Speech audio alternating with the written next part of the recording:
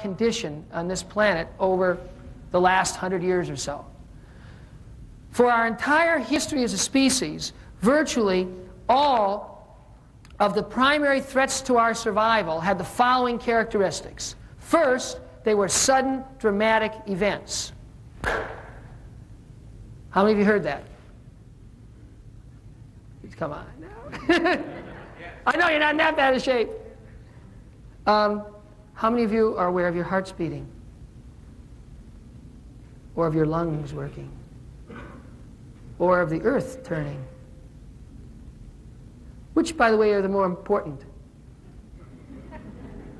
You can take them in reverse order, I think. Right? See, there's a very good reason why we all hear that.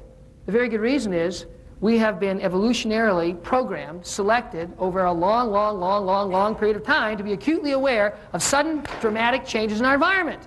And there's a very simple reason. For virtually all of our history as a species, those were the primary threats to our survival. So I guarantee you, if you're designing an optimal cave person, that person's ability to contemplate the cosmos is low on your design criteria. That person's ability to recognize a sudden dramatic event and react is very high on your design criteria. You want to know where crisis management comes from? This is where it starts. We are programmed for crisis. Here is the pickle. The pickle is our world has changed and we haven't.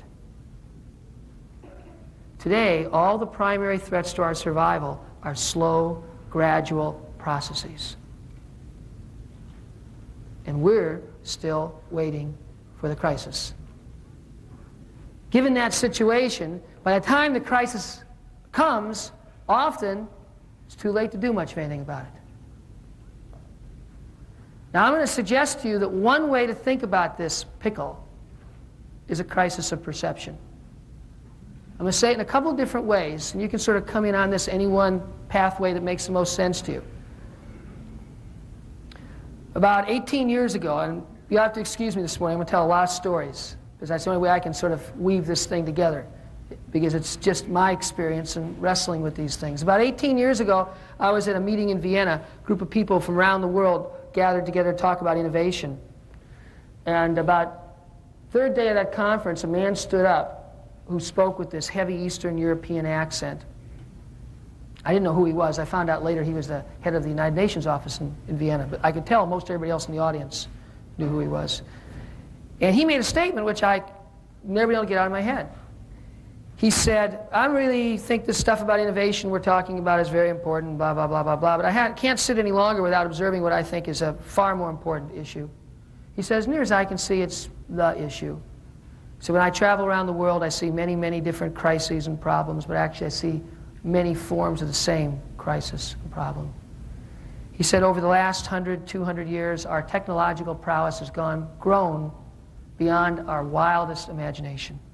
Our ability to affect the world around us has exploded on all levels, on the macro scale and the micro scale, from altering the temperature on the planet to altering the DNA.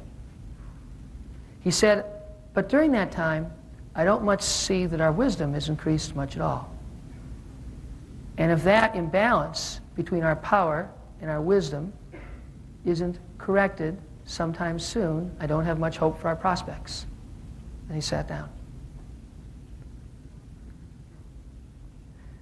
Not too long ago, when the international trade deficit problem started to become a real issue, 3-4 years ago, Japanese foreign minister was speaking in this country and used a very interesting analogy. I found myself thinking about it again the last day or two as I've been getting ready for this talk.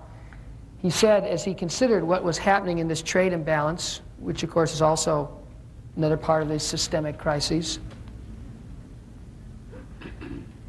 he said it's like driving down a dark road without headlights.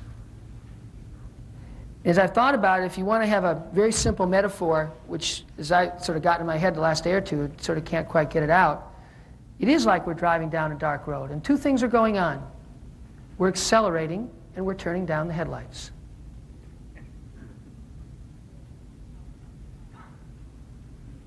Our power, our prowess, is causing the acceleration. Our capacity to see what's around us is turning down the headlights.